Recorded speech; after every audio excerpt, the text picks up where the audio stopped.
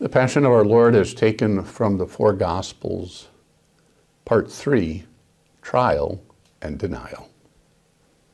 Then the detachment of soldiers with its commander and the Jewish officials bound Jesus and brought him first to Annas, who was the father-in-law of Caiaphas, the high priest that year.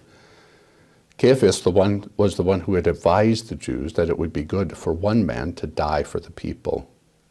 Simon Peter and another disciple were following Jesus. Because this disciple was known to the high priest, he went with Jesus into the high priest's courtyard, but Peter had to wait outside the door. The other disciple, who was known to the high priest, came back, spoke to the girl on duty there, and brought Peter in. It was cold, and the servants and officials stood around a fire they had made to keep warm. Peter also was standing there with them, warming himself. Meanwhile, the high priest questioned Jesus about his disciples and his teaching. Jesus said, "I have spoken openly to the world. I was taught in the synagogues or at the temple where all the Jews come together. I have said nothing in secret. Why question me? Ask those who heard me. Surely they know what I said." When Jesus had said this, one of the officials nearby struck him in the face. "Is that any way to answer the high priest?" he demanded. "If I said something wrong," Jesus replied, "speak up about it. But if I spoke the truth, why did you hit me?" Then Annas sent him, still bound, to Caiaphas, the high priest. The chief priests and the whole Sanhedrin were looking for evidence of Jesus so that they could put him to death, but they could not find any. Many testified falsely about him, but their statements did not agree. Then some stood up and gave this false testimony against him. They said, "We heard him say, 'I will destroy this man-made temple and in 3 days build another not made by men.'" Yet even then their testimony did not agree. Then the high priest stood up before them and asked Jesus, "Are you not going to answer? What is this testimony that these men are bringing against you?" But Jesus remained silent and gave him no answer. Again, the high priest asked him, "Are you the Christ, the Son of the Blessed One?" "I am," said Jesus. "And you will see the Son of Man sitting at the right hand of the Mighty One, coming on the clouds of heaven." The high priest tore his clothes. "Why do we need any more witnesses?" he asked. "You have heard the blasphemy. What do you think?" They all condemned him as worthy of death. Then some began to spit at him. They blindfolded him, struck him with their fists, and said, "Prophesy, who hit you?" And the guards took him and beat him.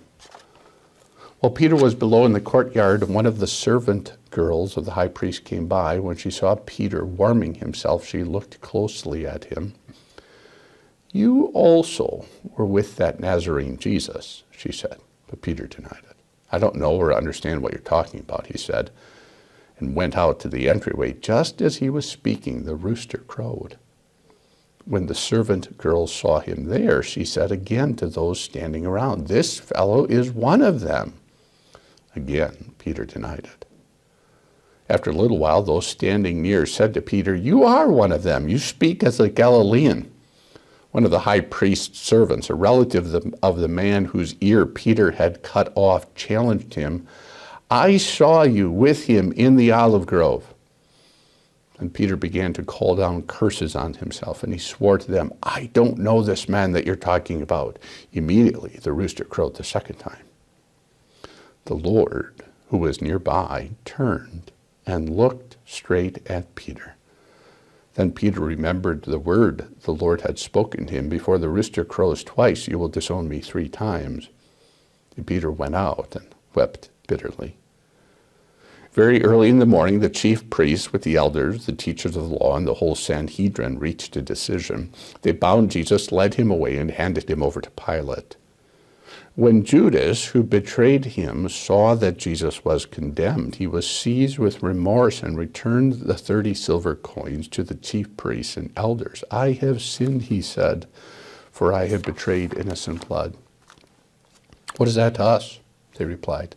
"That's your responsibility." So Judas threw the money into the temple and left. Then he went out and hung himself. The chief priest picked up the coins and said, "It is against the law to put this into their treasury, since it is blood money." So they decided to use the money to buy the potter's field as a burial place for foreigners. That is why it has been called the field of blood to this very day. Then what was spoken by Jeremiah the prophet was fulfilled.